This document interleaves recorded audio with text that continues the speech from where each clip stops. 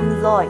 Today my classmate Tim and I want to know more about your country, South Africa. Could you tell us where South Africa is?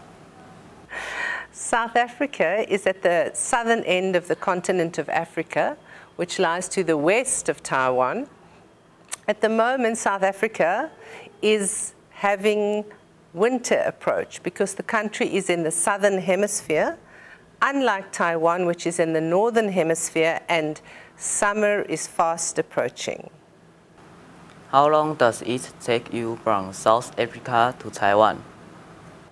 It takes about 24 hours. No, it takes about 48 hours to travel from South Africa to Taiwan. I left South Africa on a Friday morning, made my way from Jeffreys Bay to Port Elizabeth, took the plane from Port Elizabeth to Johannesburg, took a flight from Johannesburg to Dubai, and then from Dubai to Taipei. So I left my home on a Friday morning and I arrived in Taipei on the Saturday night. So it's a long way to come from South Africa to Taiwan. Taipei 101 is the most famous landmark in Taiwan. When we visit South Africa, which landmark would you want to show us? My favorite place to visit. South Africa has so many beautiful landmarks. My favorite place to visit is Cape Town because, of course, the mountain, Table Mountain, is so completely flat.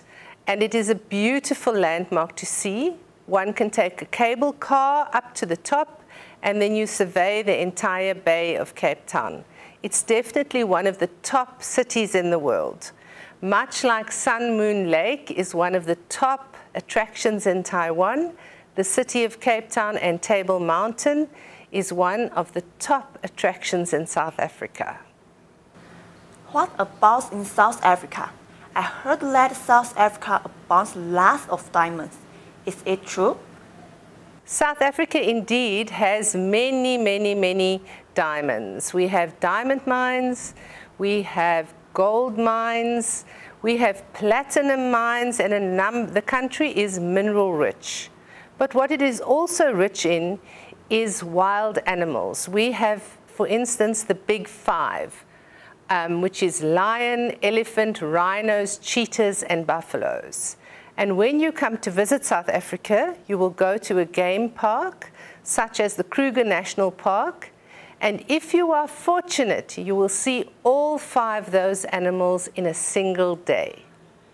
What is the difference between people in Taiwan and the people in South Africa?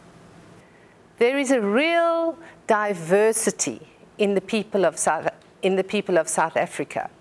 I'm happy to say, though, that both South Africans and Taiwanese are very friendly.